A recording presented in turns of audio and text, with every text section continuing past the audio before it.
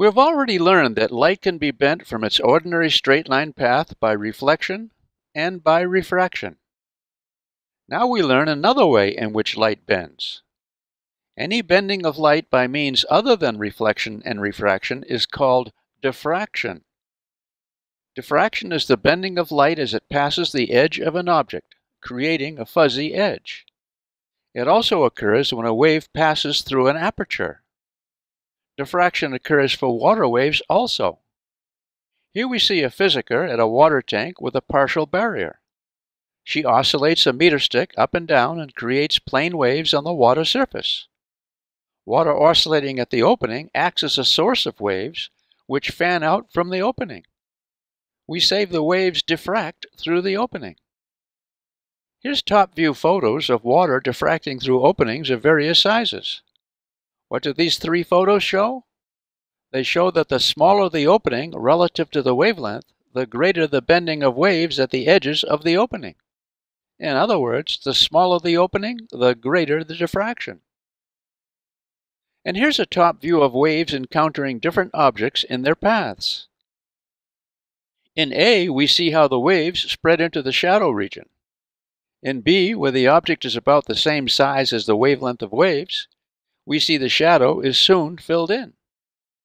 In C, for the same size object, we see minimum diffraction for wavelengths that are short relative to the size of the object. A sharper shadow is cast. Apply this to viewing very small objects with a microscope. For objects about as small as the wavelength of light, diffraction blurs the image. If the object is smaller than the wavelength of illuminating light, any image is lost to diffraction. Objects are best seen for relatively short wavelengths of illuminating light. Less diffraction occurs when the wavelength is small compared with the object being viewed.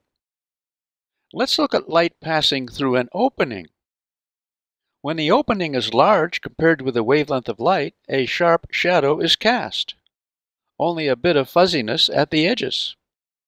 If light is passed through a thin razor-sized slit in a piece of opaque cardboard, the light noticeably diffracts.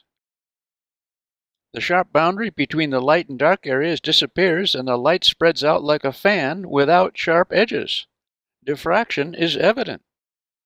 Light diffracting through a single slit is one thing. Light diffracting through hundreds of closely spaced slits is another. Such an array of slits makes up a diffraction grating. Here's Jill Johnson of City College of San Francisco with an oversized diffraction grating used for classroom demonstrations. Different frequencies of light diffract differently, and a diffraction grating separates light into its many frequency components. Jill compares the light diffracted from helium gas at the left with mercury gas at the right. We see that each element, when made to glow, emits its own pattern of vertical colored lines. Just as a prism separates light into its component colors by refraction, a diffraction grating does the same by diffraction. Yum to both prisms and diffraction gratings. Not only thin slits, but thin ridges produce diffraction of light. Hence the yum colors you see on a CD, which are produced by diffraction. And we see diffraction beautifully apparent in the feathers of peacocks, and in the feathers of many birds.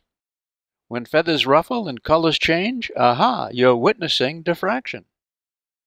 Again, any bending of light not due to reflection or refraction is due to diffraction. Yum physics. For the next lesson, we'll treat a related topic, the interference of light. For now, I want to leave you with a question. First, if you're investigating tiny things with a microscope, diffraction is not your friend. Diffraction blurs your image. Not good. For less diffraction and a clearer image, which color light should you illuminate the object being viewed? Red light or blue light? Until next time, good energy.